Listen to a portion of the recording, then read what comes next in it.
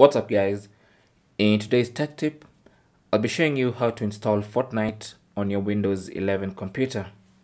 This could be a desktop PC, a Surface tablet, or even a laptop. So the very first thing you need to do is install Epic Games Launcher.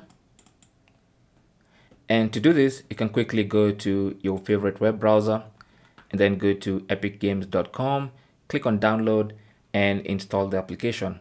In fact, I have a video that explains the step-to-step procedure of installing Epic Games on Windows 11. I'll link it down below in case you need to go and watch it. But the first step is to go to the Epic Games website, click on the download button to download the Epic Games client. Anyway, once you download and install, you should have a desktop icon here, or you can launch it from the start menu if you click on the start button and search Epic Games. You can see it's an application on your computer. Now, Epic Games belongs to the same company that makes Fortnite. So your Epic Games account is actually your Fortnite account.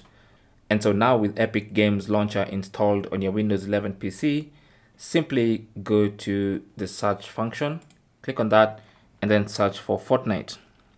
Type Fortnite, hit enter, and as you can see, the Fortnite game is here and it's completely free.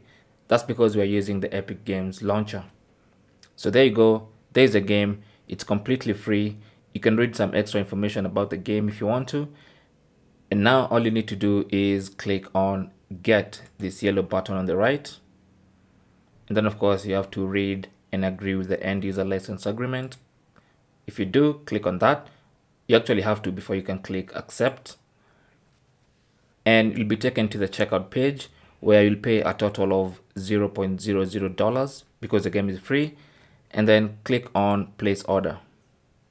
Once the order is processed, you can now go to the library and you should see Fortnite there.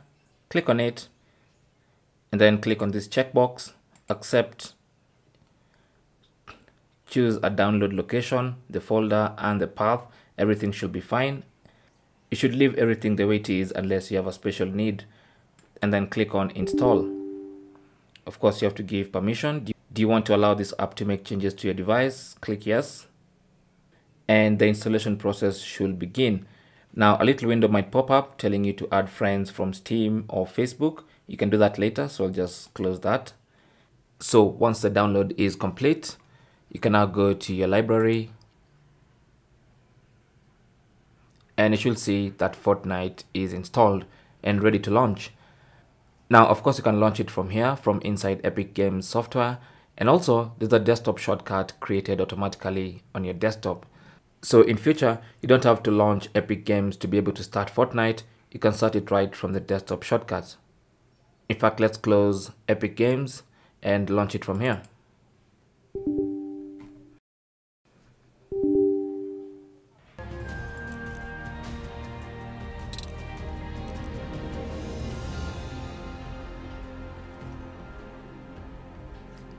Thanks for watching and good luck.